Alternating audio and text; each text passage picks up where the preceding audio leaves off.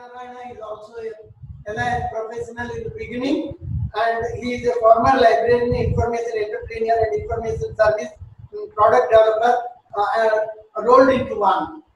He is the founder director of Informatics India Limited, a leading information product and service company established in 1980.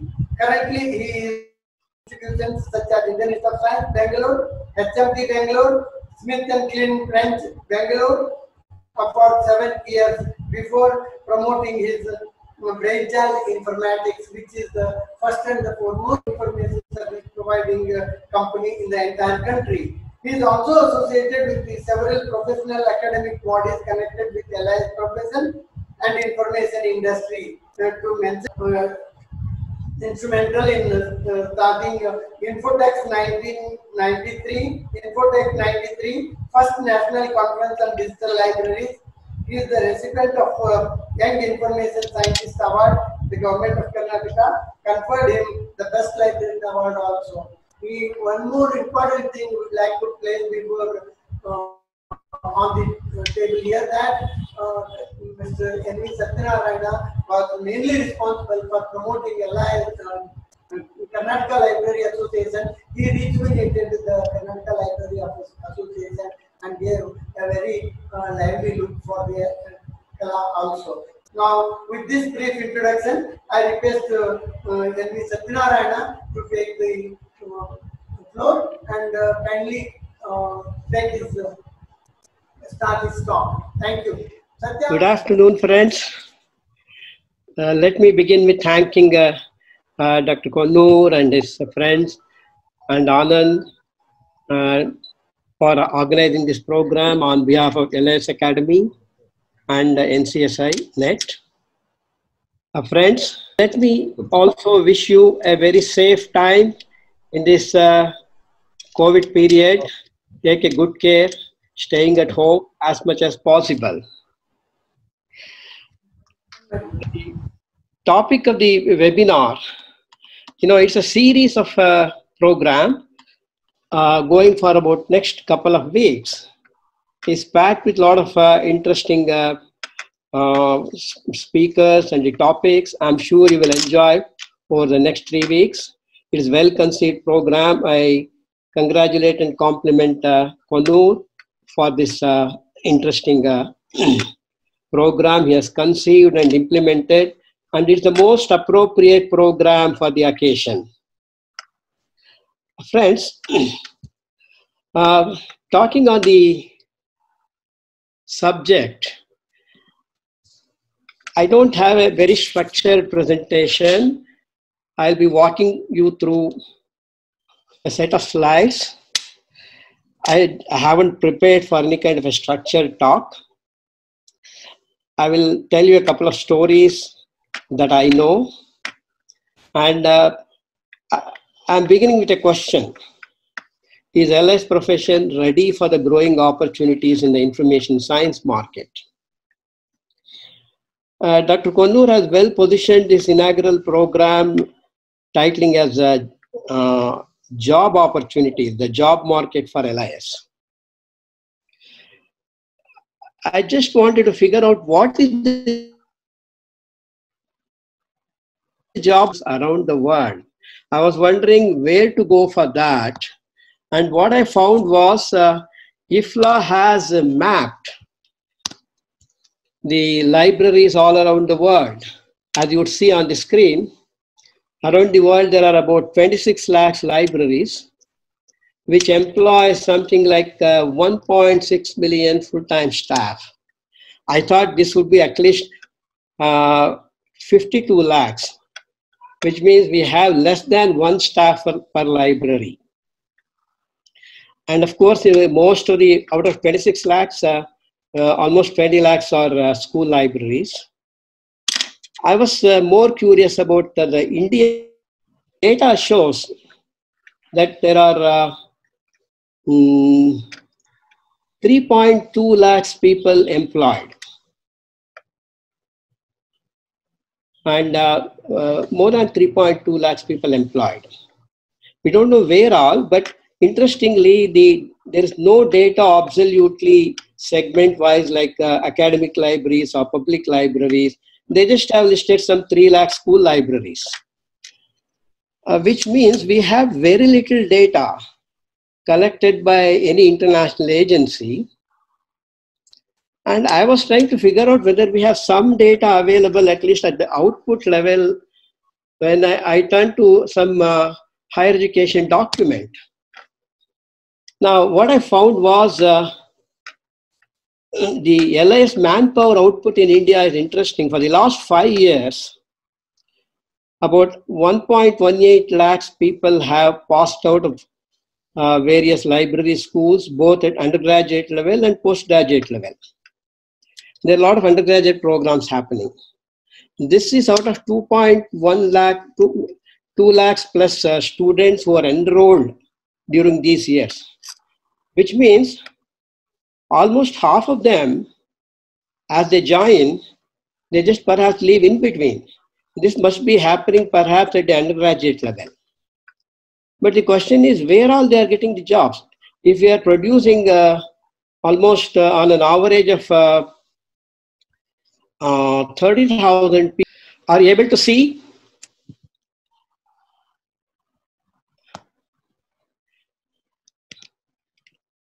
You know, I'm just walking through these figures once again. I'm coming back to the figures now, where we have about average 30,000 students coming out of our schools, library schools. And we really don't have any idea in literature who is where, what kind of job market we have, whether all these 30,000 plus people coming out really get a job, and what is the job market today? Is it a surplus market or a deficit market? Absolutely no evidential idea. I think this is a right area for Dr. Konnoor's Institute to take up as a research project in collaboration with any library school or research group and build a base to understand what is the real current market for LIS professionals in India. So friends, where do librarians go to seeking career? In library and information science, you know, what is exciting to me is LIS, I part, information science part. The information science part entered the library science education somewhere after we did our library science program, somewhere I think in 90s, I guess. Now, I look at 2 types of information: library-centric information and non-library-centric information. And when you look at the whole librarianship, the origin of librarianship is in scholarship. That's largely curating and managing the content the scholars produce. That's the history. There is a close bond between the libraries and the scholarship and research in institutions. But that's how academic libraries have gained a lot of. Now, in the second phase of library science growth, driven by the technology revolution, particularly ICT revolution, a lot of information growth has happened in the non-library centric world. And that world is very large today. If you look at, now I will walk you through, when you look at the employment opportunity today, in the second part, that's a non-library centric information area, the opportunity is tremendous. I don't have an exact figure for you to say, but I would say that it is several multiples of library-centric information. I will come to that. And now, let me also, we don't even know how many librarians who have passed out of the LIS have really gone to non-library-centric information segment of the market. We keep hearing the story. LIS professionals have achieved stories. Let me tell you the stories of three personalities. One is a great celebrity. You must be known, Brewster Kahle. He loves to call himself digital librarian. I'm sure all of you must have heard about the Internet Archive, which is the world's largest archive, I would say, global archive of whatever is on internet. And very interestingly, Brewster Kahle, he graduated in library science. Pardon? He graduated in library science from Simon's College, Boston. And he also did his graduate education in computer sciences and engineering in MIT. MIT is a very famous school.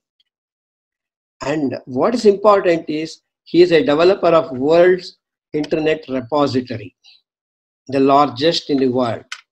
Now, he is a great celebrity who is a product of a library school. Let me give you another example. A person who is in the industry today. Now, all of you are familiar with, at least people might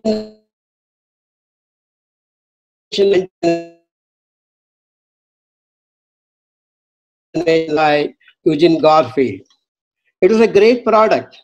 Every researcher used to carry, and nobody would want to miss current content. Now, current content has lost out over a period of time for whatever reason. And it became almost a kind of a disappearing kind of a product. And but today, this gentleman called John Shugan, who is a library, who came out of the library school at Missouri University, he has reinvented current content and started a company, which has established a very good market. It's a typical online table of content browsing service. He has found a new market by ingeniously devising a very innovative, intuitive user interface. That's what he did. Now, this is, so library schools can contribute to the industry, product developers. Now, at home, I think this screen is something you are all familiar with. You may be guessing why I put this screen. You know, there is a homegrown person coming out of an LIS school, a very interesting personality. He did his library school from Coimbatore, and he is also did his postgraduate education from DRTC, all of you know. And he worked in fact, he worked in our company for 5 years. And he worked in a couple of IT companies. Today, I would be surprised. He is heading a division of TCS. And he loves his profession, library profession, so much. He owes his entire success to the library science profession and in what he is doing today. He developed a market for TCS, which was just around $40 million when he joined, took it to $500 million today in the area of content services and enterprise content management. Now, friends, these three stories should be inspiring for all of you, the current generation of librarians. Now, when most of the librarians, particularly I mentioned about Mr. Kote, he was very active in the KM group, Bangalore management group, where a lot of librarians used to participate, founded by Madan Mohan and others. Now, if you look at today, the entire library world, the focus of library world is managing knowledge. And the knowledge horizon is very huge. There are so many unanswered questions in our world today. We know very little, we have discovered very little of what is in the knowledge horizon hidden. In that world is what I consider information world is, which I call the information universe, which is very huge. Now, how huge it is, I will let me tell you. In this information universe, we have the world of library and information science. And what is the size of library and information science? It's about 3% of the entire information universe world. But very interestingly, LIS, Library and Information Science, is one of the few professional programs historically for a long period of time which has nurtured and nourished the world of information science.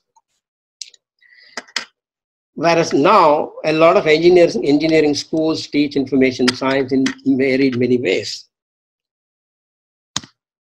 Now, I come from the information industry. When I tell you that information universe is very huge, I can give you an idea of what this huge universe is in terms of size, in figures.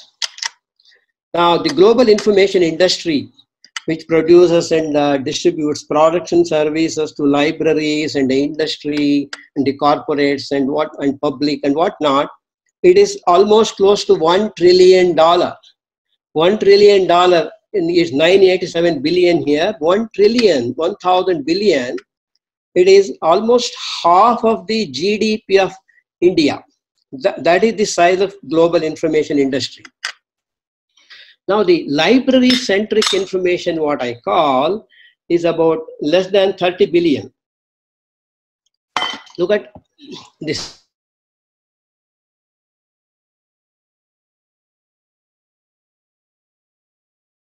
Around the world, in very many ways, in very many sectors, which can open up opportunity for LIS school output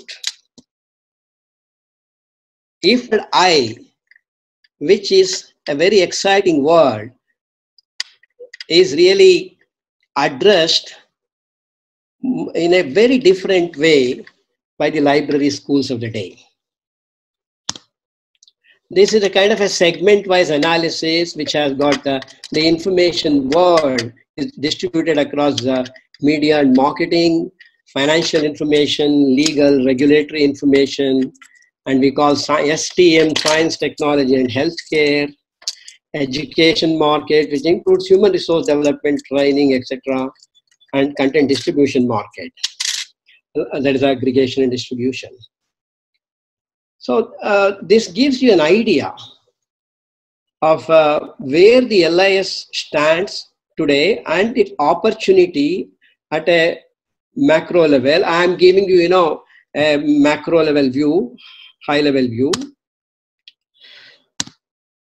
Now, let me also tell you something interesting. Like every profession, every industry has associations. In US, there was an association called Information Industry Association long ago. And there was another association called Software Publishers Association. About 15 years ago, these two associations, Software Professionals, Software Publishers Association and Information Industry Association, merged to become Software and Information Industry Association. It's very interesting because for you to understand how the world of information and software, information and information technology are intertwined, embedded. Information cannot exist today without technology. Technology has no business if there is no information at all.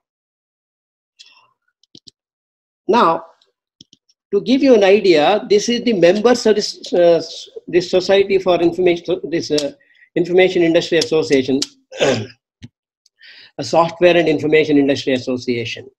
And when you look at the members of this association, which includes Google, Adobe, ProQuest, and our traditional companies, that you are familiar with, like ProQuest and elsewhere, Relix, Thomson, they are all rubbing shoulders with IBMs and the Oracles and the Googles, which means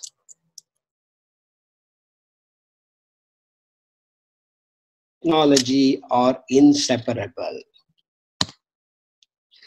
Now let me come back to the career growth opportunities in the IS&T world. So I decided, instead of limiting the scope for LIS world, which has a structured program for information science.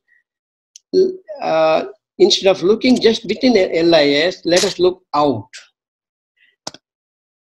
Now, let me walk you through an example, again, a story, where the opportunities exist.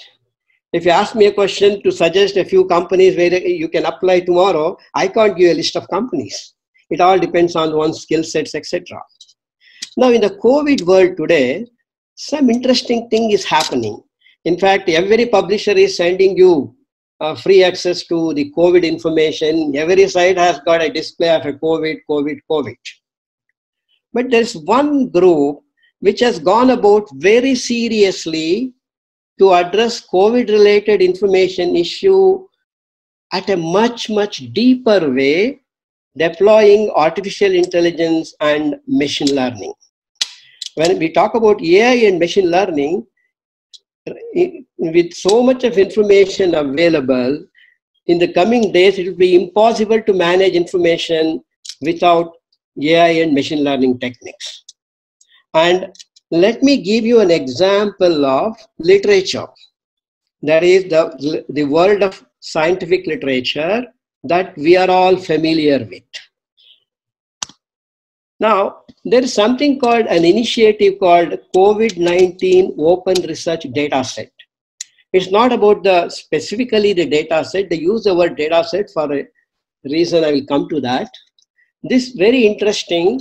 You see the screen here, which is by a semantic scholar, which is one of the major portal for accessing open access content. It's a free site like many in the world today. Now, to discover new insights about the novel coronavirus, an initiative was started by Allen Institute for Artificial Intelligence. This, Allen Institute for Artificial Intelligence was started by Paul Allen, who was a co-founder of Microsoft along with Bill Gates. And he founded the Allen Institute, which today does a lot of research in information-related area. In fact, they have an excellent database on information technology, literature database, which is accessible free to the whole world, which has citation data also. Now, this particular COVID-19 Open Research Dataset is a collaborative initiative of Allen Institute,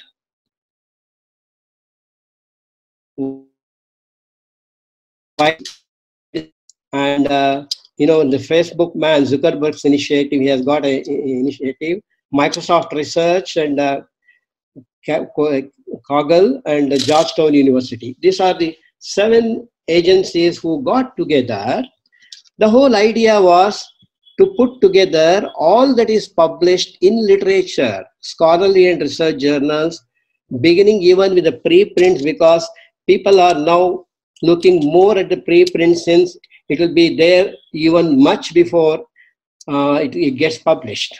So picking up the information from the both published and unpublished sources of information, they have built a site, and this site is very unique with about 75,000 articles already. And like any other site, there are so many database sites, search sites. What is so great about it? And why should I be talking about this particular site selectively? And that is where LIS professions can find new insight in finding new opportunities elsewhere. Now, this site can answer questions like, does hypertension increases the risk associated with COVID? How does it answer? Using the data available, the content available in all the published articles, where the full text is parsed, with every retrieved relevant articles, it also picks up the specific portion that is very relevant to the questions you are asking. And interestingly, I mentioned in the beginning, the name of the Internet Archive developer, Brewster Carlin. He was the one who developed, he had a company called Alex. Alex, which was acquired by Amazon. He founded Alex and he sold it to Amazon, where Alex, the technology was developed by him for question answering. It is something similar but more deeper, using a semantic, language capabilities and using NPL techniques. Now, it is not just at the search level. They wanted to go beyond. They wanted to really get the complete information, it is says, but also extract the content, and synthesize, analyze and synthesize the knowledge in every published literature. That analysis and synthesis of knowledge. If you go back to the world of Ranganathan, in those days, we used to be told about one of our, functional responsible activities should be as librarians, as information professionals, to analyze and synthesize information. We largely worked at the metadata level, which is very important. Now, while metadata is structured, how do you structure the text? That is where a lot of technology is required. A lot of search engines are available which indexes the full text. But it is all like giving Google kind of a result. Mining, extracting, analyzing the text and synthesizing to extract the knowledge out of the text is an area which the world is extensively working today using AI and machine learning techniques. And what this project did, the COVID opened this data, they also had competition. They set out a competition, opening invitation. Look, there are several problems about COVID today. Everybody is stuck. We don't know its incubation. There are conflicting news. We don't even know the nature of this disease, its character of this virus and character of the nature of this disease. And it's so much important to quickly get whatever is coming out from the labs, quickly analyze and synthesize and make it available in very many different ways. For that, they set out a competition. Now, this competition is very important. The competition was, and they had about 500, they set the tasks. What you see here is the tasks. There are some 18 different set of tasks, like create summary tables that address risk factors. All this to be addressed, all these task-related issues to be addressed by analysis of the content published in literature. Those 75,000 articles, which is growing every day on COVID and other type of literature. Now, on these tasks, about 5 people are told, people specializing in developing information products and services, the technique for extracting, analyzing, mapping, and they were told to come out with technologies to do it faster and better, where machines can answer questions in real time. Now, these are all the kind of task submissions. I can give a small list here for you to read, like COVID-19 literature clustering, research engines, topic modeling, finding related articles in a different way, text analysis with sentences embedded, and a lot of these things, as you say, demographic observations of how the pandemic is escalating, a mesh embedded knowledge graph, NLP text mining. Like this, there were several development projects were submitted by these 550 people. Even from India, I see half a dozen people from IIT, Dhanbad, and quite a few other places. So now, why I'm giving you this example, this should give you an idea. This is typically the kind of projects the library schools should be doing if they have to look at a larger market opportunity outside the library world, where a lot of non-library centric information science activities are happening. I have given the reference of this one article, which here I have given in this. That should give you, you can visit that article, and also the site address also I have given here. Now, friends, to end my talk with these stories and illustrations, now I will re-emphasize that the job market for LIS profession in India it requires a serious research. Second, now you already know we are all meeting today like this, and focus will shift now onwards faster from physical to digital library. Although I personally would love a physical library, coming from a different generation, although I am in the business of digital information more from the beginning, physical library has its own value. However, much we love it, I guess, and it is going to bypass the digital world, which completely take away physical library space. And this battle is going on. Forget about physical libraries, the campuses will disappear. My friend Professor Kemparaju will agree with me. Now, in this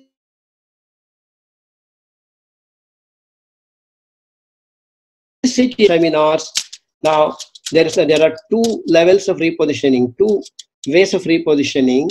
The libraries have to first look internal, inside. They have to shift from library and information center manager's role, which is largely the current library role, to institutional information managers.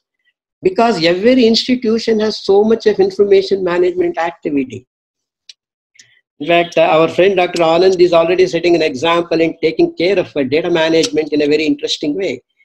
He is another example of how he repositioned himself in GE as well as in IISc itself now, expanding his role. Now, second, look out and look at shift is possible from the user side to provider side of information. I gave the example of the guy who developed Browsini. Now people shifting from the library schools to industry. Now, but this entire repositioning requires a total rehaul. My friend Professor Kemparaju is here with us today, and he's in his current position as a Vice Chancellor. He can bring in influence on the UGC. And I said total rehaul in the LIS curriculum, it should be of the kind where our boys and girls from LIS schools should be able to, handle the kind of project I just showed you. Today, libraries only provide information that somebody has produced. Now, you just heard from Vishal, even the publishing companies are transforming. Elsewhere is no longer calling themselves as a publisher. They have repositioned themselves as an analytics company, information research and analytics company.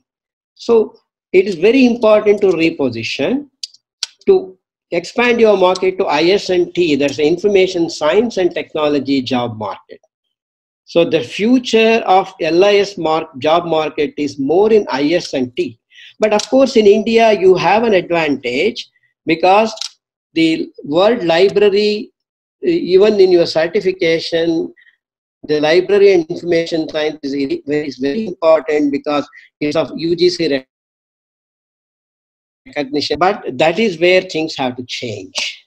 Now, another important thing I would like to say is, when you get into the IS jobs, the domain knowledge is very important. Increasing the information science world is becoming specialty centric, in the sense the growth is happening in specialty domains. Each specialty domain has different requirements for different kind of technology and information handling activities.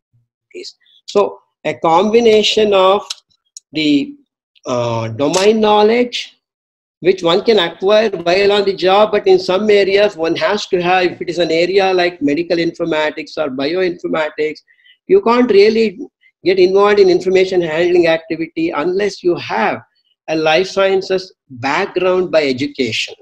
So, and that will be increasingly so in the future. So domain knowledge and the which is a prerequisite I would consider, and the additional technical skills for knowledge organization and knowledge management, where there are several tools and technologies available. Friends, with this, I would like to thank Konur, his academy, and Dr. Anand and his friends at the National Center for Information, NCSI-NET. And I thank you all for listening to me. How I wish I had been able to see all of you. Neither you can see me, but I can't see you.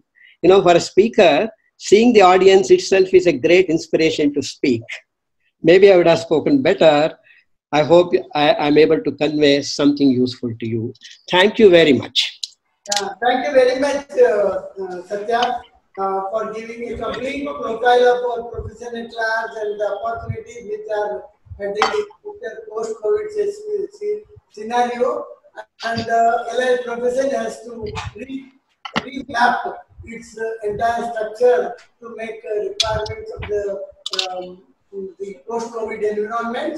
And can I request Dr. S.M. Pujar to moderate it and give some of the questions which he has moderated? S.M. Pujar, sir?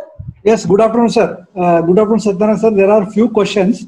I have just combined them. And one is that, is there any LIS competency map is available? Pujar, sir, could you unmute the video? Yeah. Can you say it again? Can you repeat the question? Yes, sir. Yes, sir. Is there any LIS competency map is available so that the students can know that what kind of competency they can build upon, even though it's not taught in the LIS schools? I'm not aware. I think the LIS school, teachers should be able to answer that question. Okay. I think Professor Temperaji will be able to answer. Yeah, so if you can answer, Anand here, there are competency model and skill set models by professional associations, particularly the UK British Library Association, which is renamed as a CILP. They have a competency model, and SLA, Special Library Association of USA, has a fantastic competency model developed. Many corporate libraries, they follow them. So there is a second question. I don't know whether it's, I think some teachers can answer. It is about the LIS schools. Are they positioned to train the manpower to compete with the tech-savvy professions? So LIS schools, when I look at to my limited knowledge, LIS schools faculty are largely drawn from the library schools itself after their post-graduation and PhD. Now, a lot of these kind of things I have been telling you requires a very close collaboration with the computer science department and other groups, not just computer science, even the management group, the linguistics group. It's entirely multidisciplinary in nature, which means the LIS schools may have to change the profile of teachers itself and also go for more collaborative approach with other departments. If you look at it, it has happened extensively in US. When you look at some 60 plus schools in India, in library schools, all of them have library and information science department or school. In US today, out of some 70 plus schools, I guess, around, hardly about 15 of them use the word library. And not that they don't teach libraries about library management. They do teach about library management. So I hope I answered this question. Satya, please remove the slides from the, stop sharing the slides so that you will be coming on the full screen. Okay, I will just. Will there any more next questions? Yes, sir. There's one question. As an information industrialist, what is your views on the role of libraries in the post-COVID digital era? I think the example I gave you, yes, sir, yes, sir. the kind of information analysis and synthesis, right? Moving beyond metadata and not ignoring metadata. In effect, you are creating metadata for the text itself by restructuring the text. That is one part. The other part is learning the techniques of, how mining and extracting information and ability to synthesize, a lot of which will be done by machines. Now, how do you develop tools and technologies for machines to understand this? In effect, we have to become part of that group. Okay, sir. Thank you, sir. Thank you. There are no more questions, sir. Actually, they are interrelated kind of a thing.